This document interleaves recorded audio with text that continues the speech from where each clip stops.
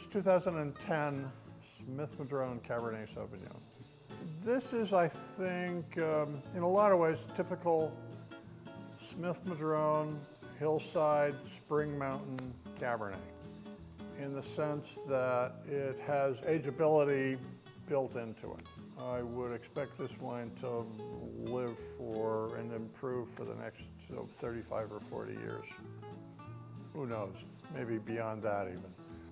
It's a combination of black currant, red currant flavors, black cherry, bright cherry, these things kind of meshing both on the palate and in the aroma itself. Modified by the addition of 6% Cabernet Franc and 9% Merlot. Aromatically,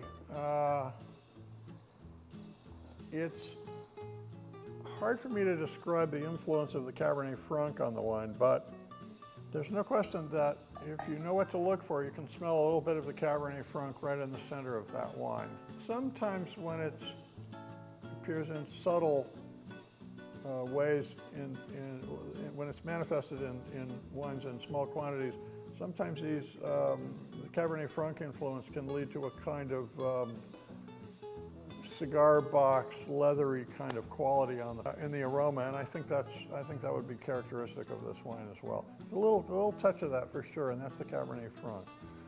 The Merlot is giving it a little. It's making it a little. It's fleshy on the palate, and the influence of the Merlot and the Cabernet Franc as well are sort of fleshing out the center of the wine.